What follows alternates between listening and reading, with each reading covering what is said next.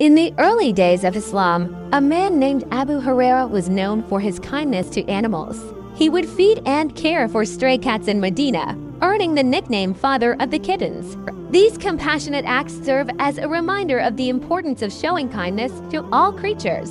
Another inspiring story comes from the time of the Prophet Muhammad, who taught the value of forgiveness and compassion. Once, a woman would consistently throw trash at him as he passed by her house.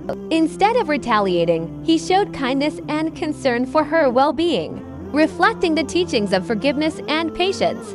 The story of Bilal ibn Rabah, an enslaved African man who was freed and became one of the most trusted companions of the Prophet, illustrates the importance of equality and justice in Islamic teachings.